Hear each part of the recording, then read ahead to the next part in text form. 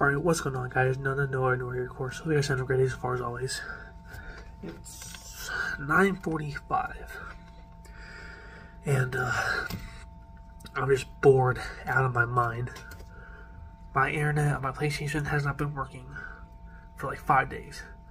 And I have a cable that hopefully will fix it coming on Monday. And, I'm also hoping to get some lighting for this little area right here, because it's light out here, but it's dark in here. I'm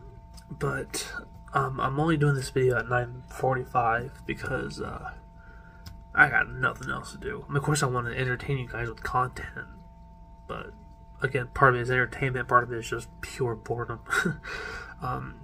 But I really have I don't want to drink this tonight, but I want to make videos for you guys. I know content has been lacking lately just because of, just problems, just technology problems and internet problems. And trust me, I want my YouTube channel to be as good as possible, and I know it's not right now, and I hope it gets there again at some point. But away from that topic, tonight we have NesCafe Mocha. This is a milk coffee drink. This was at Dollar Tree. And it says to shake and chill well. So I've already chilled it pretty well. And again, sorry for the hair. Alright, so let's see. 90, holy crap, that can is cold. 90 calories. 11 grams of sugar. This is weird because it has like almost no caffeine in it. That is weird. Huh. Fascinating. Damn, the second ingredient is sugar. I'm not gonna drink this whole thing. I literally plan on taking 1 or 2 sips for the video and then just dumping it right there. Okay. And if I can get it open. Why do these cans... Oh, wow. Why? I think it's too cold.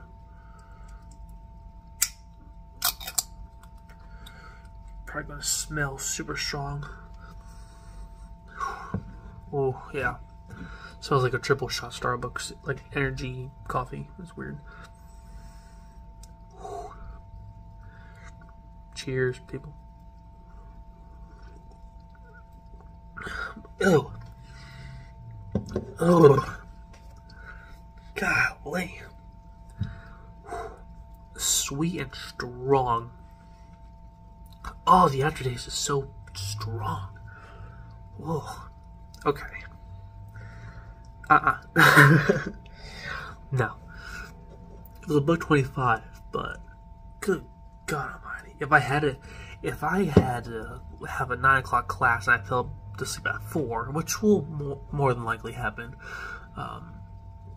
I'll probably take more than 1 sip of this, but God bless it. Just for a video, I'm not taking more than 1 sip of that. Whoo-wee. I mean, I would consider myself a sugar person, but I've been trying to watch it for like the 10th time, but this time it's actually working. So I'm not sure if it tastes differently if I wasn't watching my sugar, but usually these drinks taste strong anyway. Just an overwhelming coffee bean, just considering it's coffee, but you get such a strong, intense taste out of these drinks, and that's why I never really get them. But very strong. But if you're definitely a coffee person, especially like a kind of like a cold, like an iced coffee kind of person, you would enjoy that. But anyway, some days I can do coffee, some days I can't. It just depends on the stomach and the mood of the day. More likely coffee on rainy days, because rainy days are the comfortable days. So usually coffee, movies, games, whatever.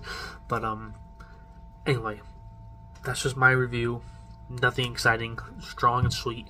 But other than that, I hope you guys enjoyed the video, and I'll see you in the next one. Peace.